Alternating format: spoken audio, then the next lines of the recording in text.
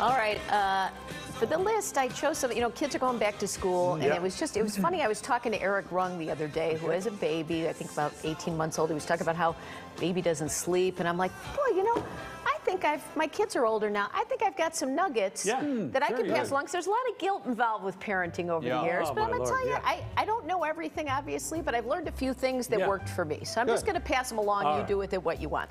First one, babies sleeping through the night. Okay? Yeah. My first baby, I couldn't get her to sleep. I'm like, she doesn't like to nap. A friend of mine sent me this book by a doctor in Chicago. It's old. It's got to be 30 years old. Yeah. Healthy Sleep Habits, Happy Child by Mark Weisbluth. I am telling you what, Eric Runk's baby's sleeping through the night now. Right, yeah. Wow, we use that book saving lives. Saving lives, because it's like, no one tells you these things. You're at a baby shower, you get all these. What do you do to the kid? The idea you let them is, cry.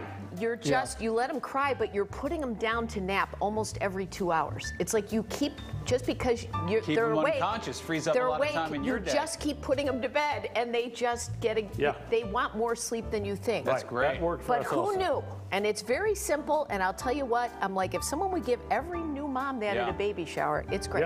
Anyway, all right, next one on potty training, because people always guilt you with the potty training. Is your baby potty trained yet? Is this? Right. My friend Maggie's mother said this to me. All right. It's the truth. You worry about comparing your kids to other kids. Right. Yeah. But she said, I've never seen a kid wearing a diaper to the prom. There you go. Eventually they will figure okay. it out, whether it's, at 2, if it's a little 14. later, who cares? You spend so much time worrying about comparing yourself to other moms. Do they have this stroller? Do you have that stroller? Am I right? Right. There's a point where you stop wanting to sit in your own urine. Yeah. Right? And your level of awareness, for some kids it might be for the And there are some kids who crap their pants at 9 years old, and it's a small world. It's gonna And you're happen. fine. You're fine. I turned out you're not doing it anymore. fine. Right? All right, next one is a gem from my father that I've said over the years, but it's very true. I used to get all stressed out about homework, and he said, Robin, your grammar school grades don't count on your permanent record. And that is the truth. If you're worried about your kid doing their homework, and they'll figure it out.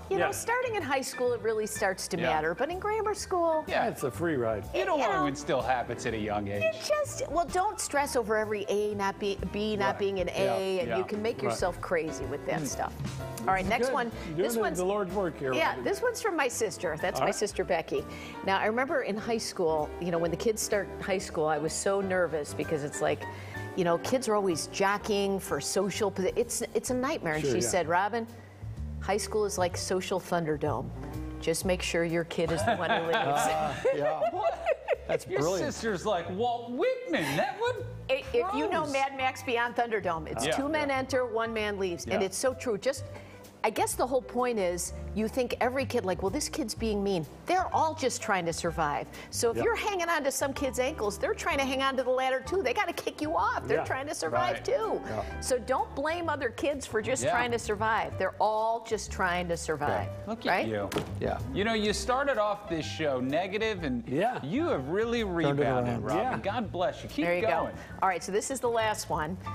Last year, I dropped my oldest daughter, Anna, off at college for the first time. And I'm telling you now, parents that are dropping kids off at college pack half of what you think they need. Right. This year, we fit it all in half of a car.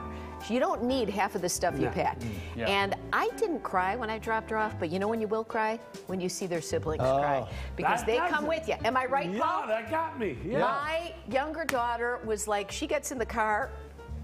Yeah. I'm like, oh, you're right. Should I get, I'm like, because they spend so much time ignoring you that you're like, I didn't cry until I realized that my other daughter was upset. That she had to be alone with me now. The fun person Now she knows how Larry's felt all these years. Right. Poor kid. So there you go. That was really good, Ron. Do with that what you will. Nice list. That was a really good list.